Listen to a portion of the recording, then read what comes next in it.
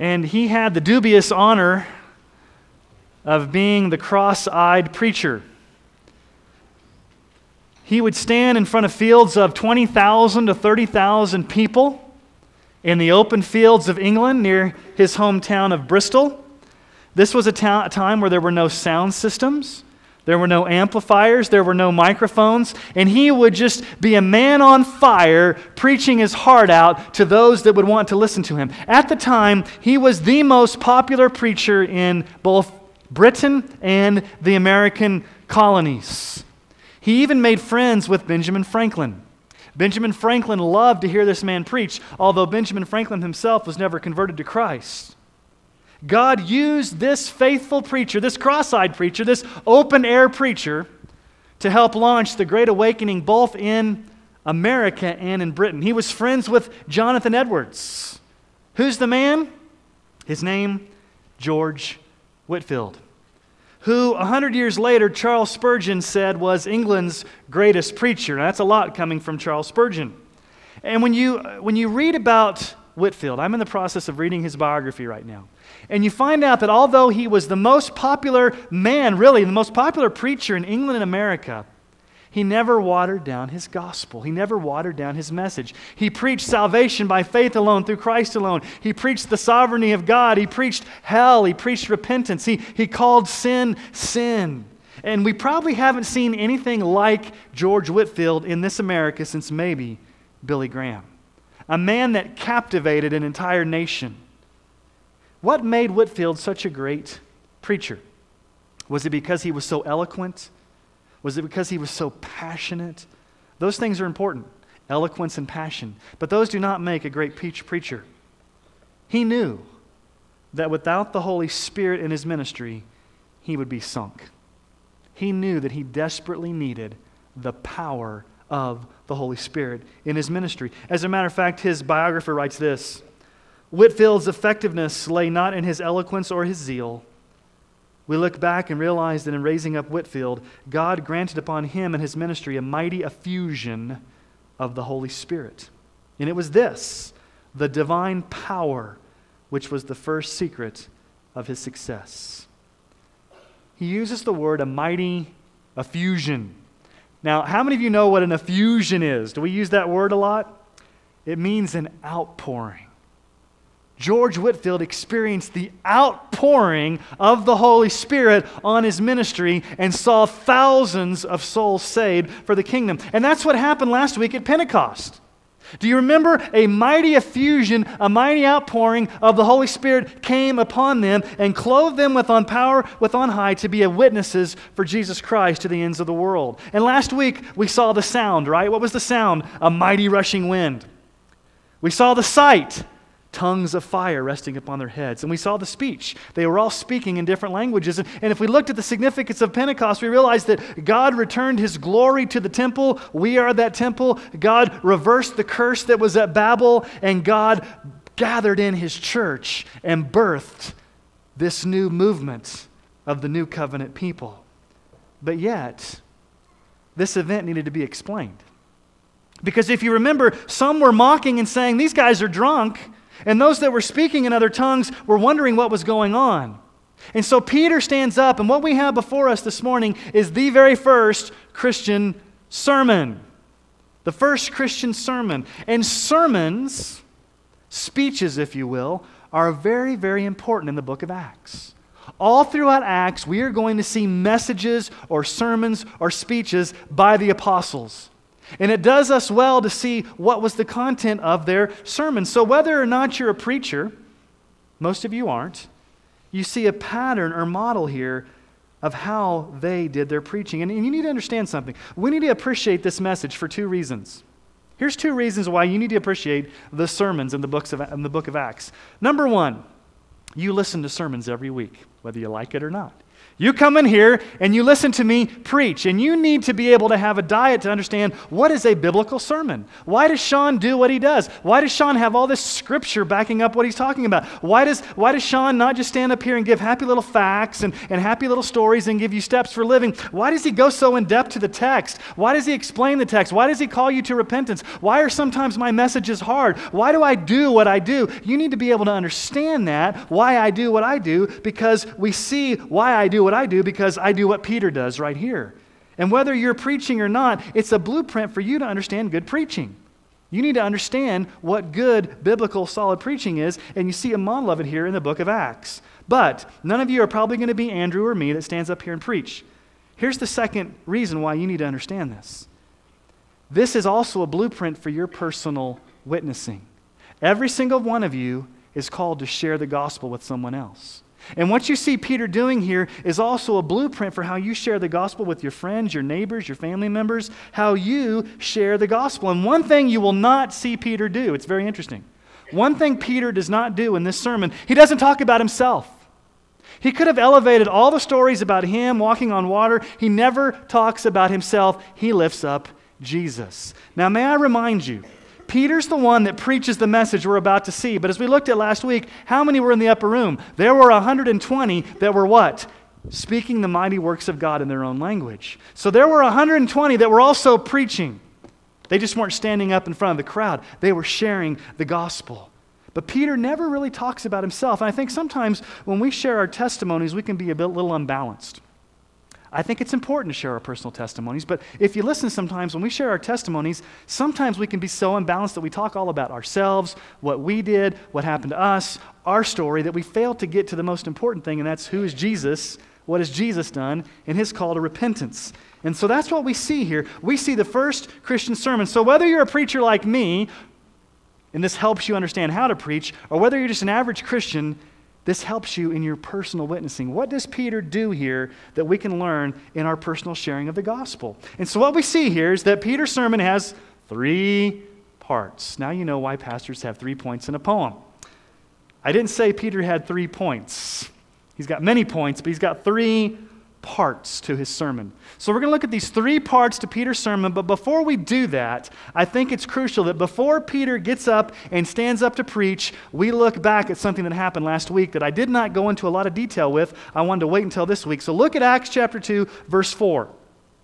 It's very crucial that this happens first before they begin speaking. Before the 120 begin speaking and sharing and witnessing, before Peter gets up and preaches, what do we find in Acts chapter 2, verse 4? And they were all filled with the Holy Spirit and began to speak in other tongues as the Spirit gave them utterance. They were all filled with the Holy Spirit.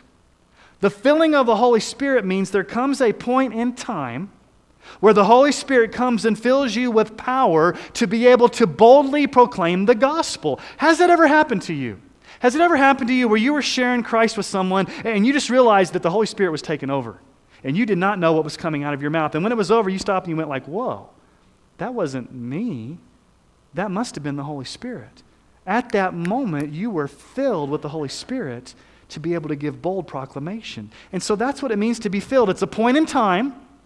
It's in the passive. You don't fill yourself with the Holy Spirit. He fills you with power to be able to boldly proclaim the gospel. And we see this all throughout the book of Acts. They're filled with the Holy Spirit and they begin to speak. And so Peter, before he dares to get up and preaches a message, he's filled with the Holy Spirit. So let's look at these 3 parts of his sermon. So let's go skip down to verse 14 because this is where the sermon starts. This is where everything starts. Acts 2:14. But Peter, standing with the 11, lifted up his voice and addressed them. Men of Judea and all who dwell in Jerusalem, let this be known to you and give ear to my words. For these men are not drunk, as you suppose, since it's only the 3rd hour of the day. But this is what was uttered through the prophet Joel. In the last days it shall be, God declares, that I will pour out my Spirit on all flesh. And your sons and your daughters shall prophesy. And your young men shall see visions, and your old men dream dreams. even on my male servants and female servants. In those days I will pour out my Spirit, and they shall prophesy. And I will show wonders in the heavens above, and signs on the earth below, blood and fire and vapor of smoke. The sun shall be turned to darkness, the moon to blood, before the day of the Lord comes, that great and magnificent day. And it shall come to pass that everyone who calls upon the name of the Lord shall be saved. Here's movement number one. Here's part number one of Peter's sermon. It's a defense from Scripture. A defense from Scripture. Because what's going on? These naysayers are saying these guys are drunk. We don't have no idea what they're doing. And the people that are speaking in other languages, they're confused about what's going on. And so Peter's going to stand up boldly, and he's going to give a defense from the Scripture. And he's going to say, what's happening before you right now was prophesied by Joel. It was prophesied long ago. It's coming to bear right now. I'm going to give a defense from the Old Testament Scriptures. Notice what he says in verse 16. This is what was uttered through the prophet Joel. I think that King James says this is that. This is that. What's going on right now is what Joel prophesied was going to happen. And so Peter goes on to quote Joel chapter 2, verses 28 through 32. And you probably see it in quotations there, and you probably have a notation at the bottom of footnote that he's quoting from Joel. This is what Joel said. In the last days, God's going to pour out His Spirit. Now, I have a lot of people ask me, are we living in the last days? And I always say yes. And they look at me, well, how do you know? And I say, well, we're living in the last days because the last days started when Jesus went back up to heaven and the Holy Spirit was poured out. We are in the last days. Now, we're a little bit closer to the end than we were yesterday. But even the writers of the New Testament believed that they were in the last days. So what I believe Joel is prophesying here is not something for some future day to come down the pike, but he's talking about what happened there at Pentecost, ultimately. Because you'll see some televangelists and you'll see some TV preachers talk about, well, there's going to be this latter outpouring, this latter rain. There's going to be this outpouring of the Holy Spirit in the last days where people are going to have visions and dreams and prophesy, and there's going to be this huge anointing, and maybe, I don't know. I don't think that's what Joel's talking about right here. I think Joel's talking about what happened at Pentecost is being fulfilled right before their eyes. And notice the most important thing that happens is, I will pour out my Spirit on whom? All flesh. In the Old Testament, the Holy Spirit came upon certain people. If you were a prophet, the Holy Spirit came upon you. If you were a priest, the Holy Spirit came upon you. If you were a king, the Holy Spirit came upon you. Average Joe, ordinary Israelite, didn't have the Holy Spirit come upon them very often. But Joel prophesies that the Holy Spirit's going to come upon all people. That's why the tongues of fire rested on each of their heads. Now the Holy Spirit's available to come live inside of all people. When you're saved, you get the Holy Spirit. We have the privilege of the promise of the Holy Spirit. And notice what he says there. It's on all genders. You've got male and female. Your sons and your daughters shall prophesy. It won't just be for male kings in the Old Testament. It will be for both men and women. It will be old and young. Your young men shall see visions, your old men shall dream dreams. There's no gender, there's no age, and then there's no classification of occupation. It says, my male servants and my female servants. And so what Joel's saying and what Peter's interpreting is that when the Holy Spirit comes, it's going to be for all people. It doesn't matter if you're an Old Testament king, if you're a little boy, a little girl, an old man, an old woman. The Holy Spirit will come upon you when you trust Christ for salvation. And that's what happens here. All these diverse people from all over the known world are gathered, and the Holy Spirit's been poured out upon them in that moment. And Peter's saying, what's happening right now is what Joel said was going to happen. But then he talks about wonders in the heavens above and the signs on the earth below. Signs and wonders are going to happen. Now we have to ask the question, is this a future day, or did these happen during the life of Christ and at Pentecost? I believe it's both. Because he talks about these signs and wonders. He says in verse 21, and I will show in the heavens above and signs on the earth below blood. Well, what was the blood? The blood's the cross. Jesus Christ dying on the cross. We sang about the old rugged cross, blood. What else does he say? Fire. Well, where's the fire? We looked at this last week. Tongues of fire came and rested upon their heads. Where's the vapor of smoke? Remember the whole imagery we looked at last week with Israel coming at the Mount Sinai and God coming in the cloud of smoke representing His presence and His power? So you got blood, fire, and smoke. Verse 20, the sun shall be turned to darkness. When did that happen? Well, in Luke 23, 44 through 45, we find these words. It was now about the 6th hour, And there was darkness over the whole land until the 9th hour, while the sun's light failed and the curtain of the temple was torn in two. When Jesus died on the cross, the sun turned to darkness. Now, when did the moon turn to blood? Historians tell us that when Jesus was sacrificed, it was Passover. And there was a full moon over Jerusalem. And that because of the darkness of the sun, it caused the moon to look like blood.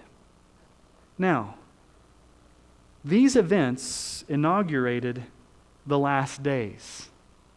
But I do believe we will see some things happen in the very last days, because the Bible speaks elsewhere of the sun turning to darkness, the moon turning to blood, stars falling from the heavens at that great and final day of the Lord. There's going to be a future day where those things are going to happen. Revelation talks about that there is going to be the great and mighty day of the Lord. The Old Testament speaks of the day of the Lord being a future day of judgment. We can also look at the day of the Lord of Pentecost. I think it's a both interpretation there. But I think what Peter's point is that God has come. God is going to come. There's going to be judgment. And so look at what he says at verse 21. Because things are going to happen this way, whoever calls upon the name of the Lord shall be saved. He's starting this whole salvation message. You can be saved now. Call upon the name of the Lord and you can be saved now. Everyone who calls upon the name of the Lord. Boys, girls, men, women, everyone who calls upon the name of the Lord shall be saved. I love what John Calvin comments on this verse. He says, an excellent place. He just said, this is an excellent place. God pricks us forward like sluggish mules with threatenings and terrors to seek salvation, so that after he's brought darkness upon the face of heaven and earth, he shows us a means of salvation that shines before our eyes. We can call upon him. What an excellent place that everyone who calls upon the name of the Lord will be saved. And so what Peter does is he gives a defense from Scripture. He says, what's going on, guys, was prophesied in Scripture. I'm giving a defense. I'm giving an apologetic. Now, it's important that in your personal witnessing, you're ready to give a defense. There may be some times when you're sharing the gospel that you need to overcome objections. People may have issues. They may have objections. They may have doubts. You may have to go back and show them the Scriptures. You need to be ready to give a defense from the Bible of why you believe what you believe, to show that the Bible is trustworthy. Now, what is Peter doing? Peter's giving a defense.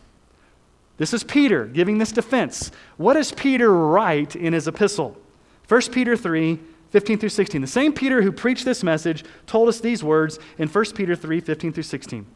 But in your hearts, regard Christ the Lord as holy, always being prepared to make a defense to anyone who asks you for the reason for the hope that's in you. Yet do this with gentleness and respect, having a good conscience, so that when you're slandered, those who revile your good behavior in Christ may be put to shame. Sometimes you need to be ready to give a defense, to tell those about Jesus, to be ready to give the answer. If somebody comes to you and says, why are you a Christian? You've got to be ready to give a defense, give an answer, give your reasons. And that's what Peter's doing here in the very first part of this message. So part one is a defense, but it's incomplete. This means nothing if he doesn't get to Jesus. And that's what happens here. He makes a beeline to Jesus. Charles Spurgeon said this in almost every sermon he preached. He would make a beeline to the cross. And that's what Peter does. So section number one of his message is a defense from Scripture. Here's section number two. It's simply a declaration of Christ. He's going to lay before us Christ and the glories of Christ. He's not going to talk about himself. He's not going to talk about his experiences. He's going to lift up Jesus. So let's see this. In verse 22, we get to the second part of Peter's sermon here. Men of Israel, hear these words. Jesus of Nazareth, a man attested to you by God with mighty works and wonders and signs that God did through him in your midst, as you yourselves know. This Jesus, delivered up according to the definite plan and foreknowledge of God, you crucified and killed by the hands of lawless men. God raised him up, losing the pangs of death, because it was not possible for him to be held by it. For David says concerning him, I saw the Lord always before me, for he is at my right hand, that I may not be shaken. Therefore my heart was glad and my tongue rejoiced, my flesh flesh also will dwell in hope, for you will not abandon my soul to Hades, or let your Holy One see corruption. You have made known to me the paths of life. You will make me full of gladness with your presence. Brothers, I may say to you with confidence about the patriarch David, that he both died and was buried, and his tomb is with us to this day. Being therefore a prophet, and knowing that God has sworn an oath to him that he would set one of his descendants on the throne, he foresaw and spoke about the resurrection of Christ, that he was not abandoned to Hades, nor did his flesh see corruption. This Jesus God raised up, and of that we are all witnesses. Being therefore exalted at the right hand of God, and having received from the Father the promise of the Holy Spirit, he's poured out this that you yourselves are seeing and hearing. For this David did not ascend into the heavens, but he himself says, the Lord said to my Lord, sit at my right hand until I make your enemies a footstool. Let all the house of Israel therefore know for certain that God has made him both Lord and Christ, this Jesus whom you crucified. Peter packs no punches. He's got 4 points under this big heading.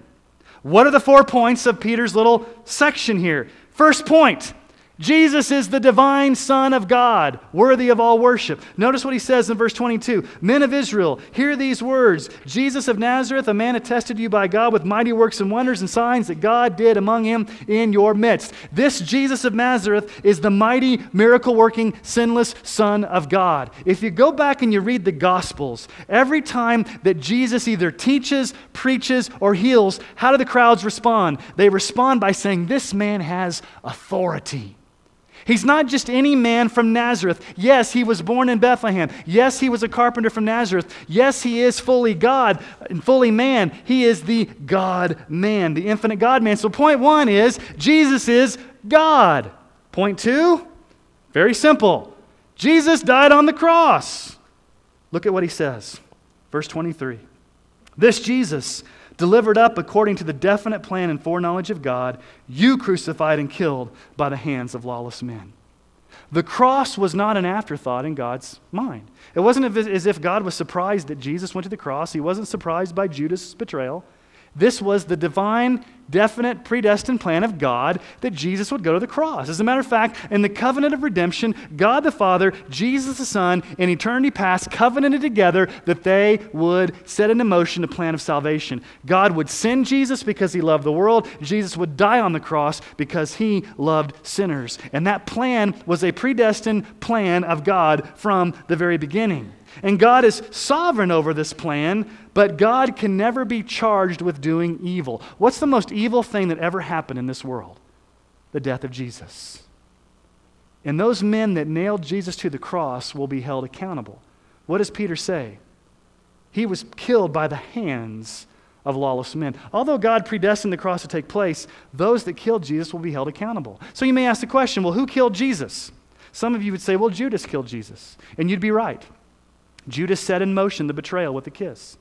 Well, some of you may say, well, it was the Jewish authorities who held the kangaroo court where they brought in all these false witnesses and trumped up charges. They killed Jesus, and you would be right. And some of you would say, well, it's Pontius Pilate. He's the one that signed the death seal. He's the one that actually set the execution into place. Pontius Pilate killed Jesus, and you would be right. Some of you would say, well, no, really, it was the Roman soldiers that actually nailed the spikes into his hands and feet. They're the ones who put Jesus to death. And you'd all be right. All 4 of those groups of people put Jesus to death, and they will be held accountable for the wickedness that they did in putting Jesus to death. But behind all that, God had a plan that it would happen. This is the first reference in the book of Acts to God's plan. He says, Jesus delivered up according to the definite plan. In Ephesians 1:11, we find that God works all things out according to the counsel of his will. God's plan will be fulfilled. So a good message focuses on the cross. If I haven't taken you to the cross of Christ, if I haven't shown you the glories of the cross, I failed you. It doesn't mean that every message I preach has to be all about the cross, but if I don't offer you Jesus as the only satisfactory substitute for your sins, as the sin bearer that can forgive you, if I don't hold that out to you in a message and you don't do that in your personal witnessing, we failed people. People need to see the cross. As offensive as it is in your personal witnessing, you've got to get to the cross. Make a beeline to the cross. Talk about the cross. What did Jesus do at the cross? What happened at the cross? Don't just settle for Jesus died on the cross. Go into detail. Go into depth. What's going on at the cross? So point 1, Jesus is God's Son. Point 2, Jesus died on the cross. Well, guess what point 3 is? Jesus rose from the dead. It's the resurrection. Notice what he says next in verse 24. God raised him up, loosing the pangs of death, because it was not possible for him to be held by it. The resurrection. If you go through the book of Acts, as we continue to go through in the next few months, the resurrection is always on their lips. They're always talking about the resurrection. They're always talking about Jesus rising from the dead. Without the empty tomb, there is no Christianity, and so they're always talking about God raised him, Jesus is resurrected. And notice what Peter does. Peter does what all good sermons need to have. He uses scriptural support to back up his point. You may wonder, why do you have all these scriptures up here all the time, Sean? Seems like your sermons are just inundated with scriptures. I do that purposely. I want you to see, number one, where this view I'm coming from is all throughout the scriptures, and I want you to see how it fits together, and I also want you to have confidence in the scriptures. So what does he do? He begins to quote David. Psalm 16, 8 through 11, right there. In Psalm 16, 8 through 11, you see it quoted there in verses 25 through 28. Peter's basically saying David, in his psalm, wrote about Jesus rising from the dead. There was going to be a Messiah that would come as king, and he would not see corruption. He would not go see death. He would rise from the dead. It's a messianic psalm predicting that. Now look at verse 29. Brothers, I may say to you with confidence, parousia. That word always shows up after someone's filled with the Holy Spirit. They speak with confidence. They speak with boldness. And basically, what Peter's doing here is saying that David understood that God had promised him in 2 Samuel 7, the Davidic covenant, he would have an heir on the throne. David, you're going to have an everlasting heir on an everlasting throne. Now, and Peter says, well, you can go see David's grave today. David died and was buried. Solomon died and was buried. Every king after David and Solomon died and were buried. How in the world is there going to be an everlasting king on the throne if somebody's died and buried? And David says, there's going to come a day where I'm going to have a son who's going to die and be buried, but he's going to rise again. His name is going to be Jesus. He's the coming Messiah. Psalm 132:11. The Lord swore to David a sure oath from which he will not turn back. One of the sons of your body I will set on your throne. So the sinless life of Jesus, the cross of Jesus, the resurrection of Jesus. What's his fourth point? The ascension of Jesus. The ascension of Jesus. Notice what he says there in verse 31. He foresaw and spoke about the resurrection of Christ, that he was not abandoned to Hades, nor did his flesh see corruption. This Jesus God raised up, and of that we are all witnesses, being therefore exalted at the right hand of God, and having received from the promise of the Holy Spirit, he has poured out this that you yourselves are seeing and hearing. And then Peter goes on to quote David again there. He quotes Psalm 110, 1 through 2. Psalm 110, 1 through 2, a psalm of David. The Lord says to my Lord, sit at my right hand until I make your enemies a footstool. The Lord sends forth from Zion your mighty scepter. Rule in the midst of your enemies. The ascension of Christ to the right hand of the Father. Now, what's the importance of the right hand? In that culture, the right hand meant power. Jesus is ascended to the right hand of Christ, of God, the Father. So what does Peter do here in his sermon? It's very clear, very concise. He starts with Jesus is God's Son. Jesus died on the cross. Jesus rose again. Jesus ascended into heaven. He's poured out the Holy Spirit, and he uses Scripture to back it up. What we have here is a very clear, concise gospel presentation. Then in verse 36, you have the shocker. You have the boldest statement of all. Here's the punchline. Here's the kicker. Let all the house of Israel therefore know for certain that God has made him both Lord and Christ, this Jesus whom you crucified. He says, be certain, Israelites. Know this for sure. Let there be no doubt in your mind. Let this sink down deep into your souls that there is a Christ and you are guilty of killing him. Peter points his finger in their face and says, you're guilty. You killed this Jesus. And he is absolute Christ. And he's absolute Lord. Notice the two titles that Peter gives for Jesus. Let all the house of Israel know for certain that God has made him both Lord and Christ. He's Lord. All who call upon the name of the Lord will be saved. What does it mean that Jesus is Lord? It means he's master, he's ruler. He has absolute rights over your life. You don't make Jesus Lord, he's already Lord. He's the king, he's the ruler, he's the absolute monarch of your life. He is absolutely in charge of everything. He is Lord. You need to submit to him as Lord.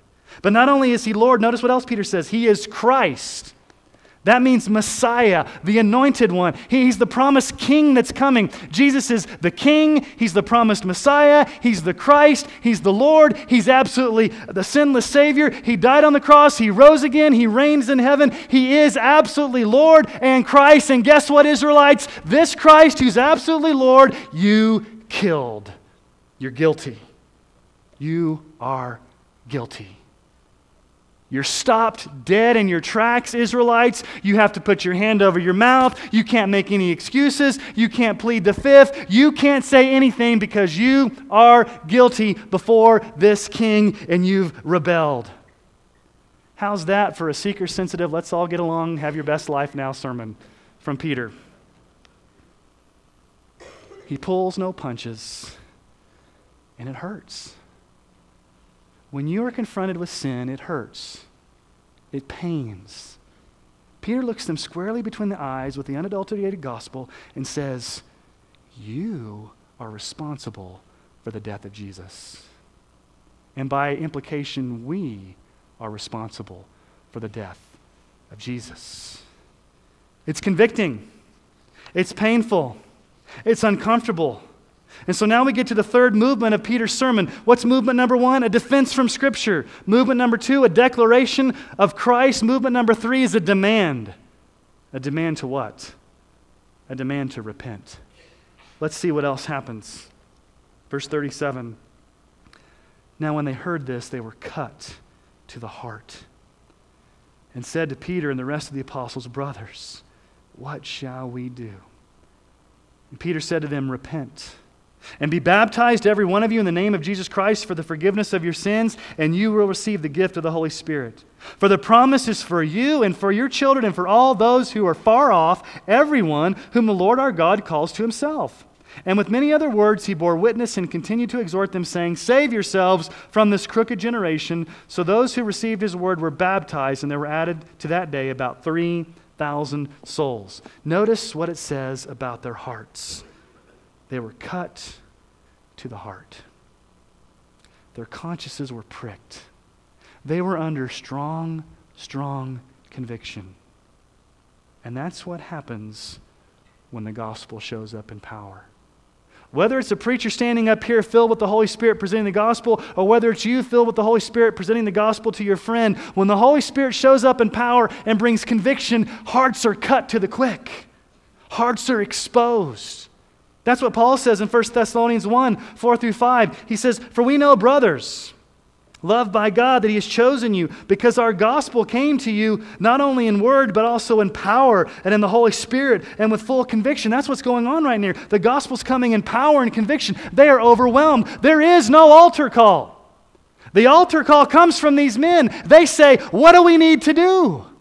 You didn't have to browbeat him. You didn't have to sing 18 verses of Just As I Am and dim the lights and arm twist him. They're standing in line saying, we are under serious conviction of sin. What do we need to do right now to be saved? And that's what happens when the Holy Spirit comes. If the Holy Spirit comes upon you and you are one of God's chosen, he will call you out, and it may be a travail of soul. It may be painful. It may be hurt, but you're coming.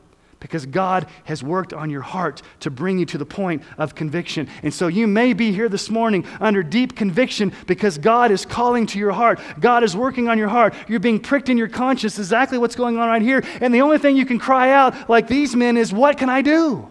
What must I do? And what does Peter say? It's very simple. Repent. It's a strong command in the original language. Repent. Repent now. Repent with an urgency. Don't wait. I've said this many times. It comes from our friend Artaxerxes. The gospel is not an invitation. What's an invitation? Invitation is something you can take and throw away and say, you know what? I'm invited to a party, but I don't really think I'm going to come. You can politely decline an invitation. The gospel is a summons. What do you do with the summons? You have to obey it. To defy the Lord in Christ means to defy the Lord in Christ. And so what's the gospel call? Repent. Turn from your sin. Be grieved over your sin. Hate your sin. Loathe your sin. Detest your sin. Turn from that sin. Paul Washer is a hard-hitting pastor that sometimes I listen to. A lot of people can't stomach him because he's really hard-hitting.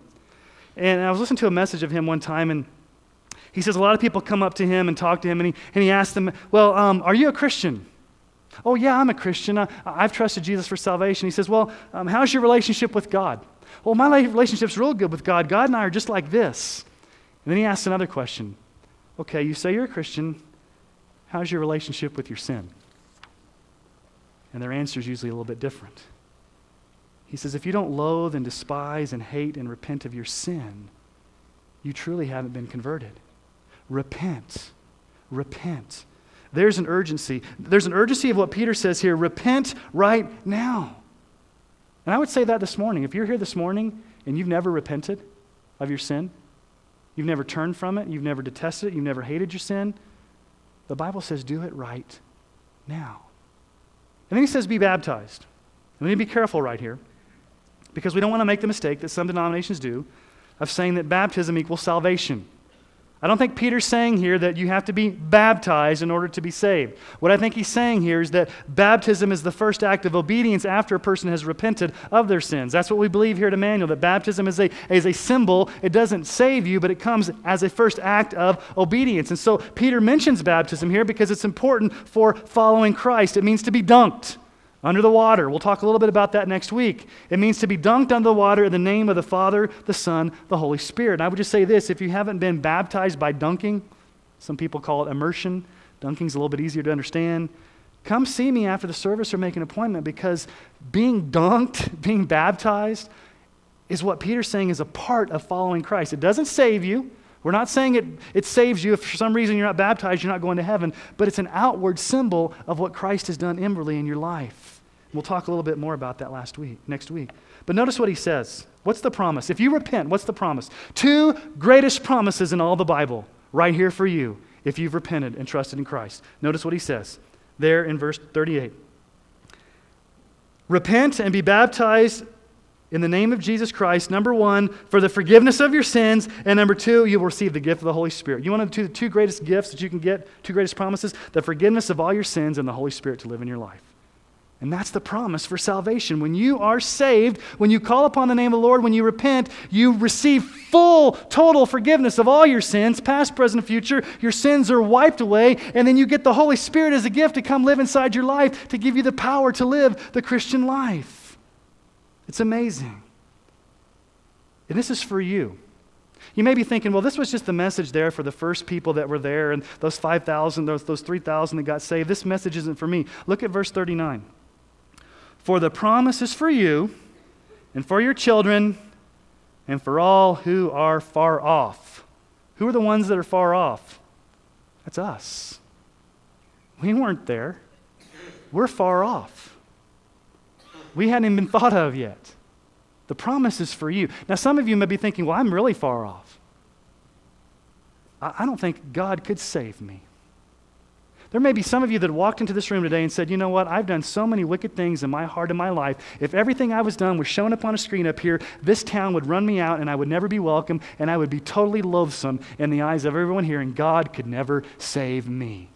Can I tell you the good news of the gospel? God loves to save people just like you. You cannot sin beyond God's grace. There's no one too far off from God's grace. So if you've come in here and you're thinking, you know what, I've got too much sin in my life, don't clean yourself up. Trust in Christ who can clean yourself up. He can save the worst of sinners. But notice what it says here. All those to whom our Lord God calls to himself. Could it be this morning that God is calling you? Could it be this morning that God is calling you to himself? Could it be that you're sitting in your seat this morning and you're feeling the overwhelming sense of conviction in your heart? Maybe your heart is pounding and you know that you are guilty of crucifying this Jesus. You know that you're dead in your sins. You know that you deserve hell. You know that you don't deserve salvation. And you've seen the glories of Christ. You see him as the Son of God. You see him in his cross. You see him in his resurrection. You know he's ascended to the right hand of the Father. And the Holy Spirit is convicting your heart. It could be that God is calling you to himself today. And notice what Peter does in verse 40. He continues to plead with them. And with many other words, he bore witness and continued to exhort them, saying, save yourself from this crooked generation. Now, he shows the seriousness of their sin. He's exhorting them. He's continuing to bear witness. He's concerned for them. And this is the one point where the only time I've come across a sermon where I have to say from this pulpit, I disagree with what the ESV translation is. Now, you guys know I use the ESV because I think it's one of the better translations, but I think they didn't quite get it right here in verse 40. It does not say in the original language, save yourselves. Can we save ourselves? It's in the passive voice. It really should be translated, be saved. Be saved. Be saved from what? Well, Peter says, be saved from this crooked generation. This twisted generation. Do you realize that in every generation is a twisted generation, a crooked generation? And maybe you're hanging around friends that are crooked. You're hanging around influences that are wicked. You're amongst a generation where everything is pushing you towards rebellion against God. You're surrounding yourself with friends. You're surrounding yourself with influences. You are in an ungodly situation. You're dabbling with wicked things. You're under a pool of sin. You are surrounded by a crooked generation, and you know it. What Peter's saying is you can be saved out of that. You need to be saved. And you may say, well, Sean, saved from what? Saved from your sin. Saved from God's wrath. Saved from hell. Saved from this crooked generation. You need to be saved. If you are here this morning and you have never, ever trusted in Christ Jesus, you've never repented of your sins, and you are under strong conviction from the Holy Spirit, the Bible says don't wait. Don't wait for an invitation. Don't wait until tomorrow. Don't wait until the next week. Don't go home and think about it. Don't spend time playing games. The Bible says do it right now. What are you waiting for? Because there's a promise in this scripture. Everyone who calls upon the name of the Lord will be saved. Do you want to be saved? Do you want all of your sins forgiven? Do you want the gift of the Holy Spirit? Do you want to be saved? If you want to be saved this morning, that's evidence that the Holy Spirit has spoken to your heart. If you want to be saved. And guess what? If you want to be saved this morning, Jesus is never going to cast out anybody that comes to him for salvation. Jesus is not going to say, no, don't come to me. If you want to be saved this morning, you can be saved. You can be saved. And my prayer for you is that you would be saved. And at this point of the sermon, I know every Christian in the house is tuning me out because you're already saved. And Pastor Sean's starting to talk to the lost people, and you start looking around, who's lost around me? Don't look around. I'm not going to take for granted just because you're in this church and you've come here forever that you're saved. And if you are a Christian, I would say during this time, you better be praying like crazy that people get saved. Because God uses the prayers of people to bring about his salvation. So I'm going to ask you to bow your heads this morning.